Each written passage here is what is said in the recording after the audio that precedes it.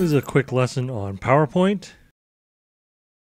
You need to go down to the dock, and this big P is PowerPoint.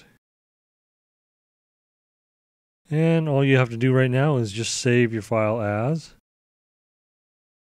and give it a meaningful name. This project is called Diversity, so it's okay to call it Diversity. You need to save it to the shared folder. I don't have shared folder here, but you need to save it to your shared folder and home folder.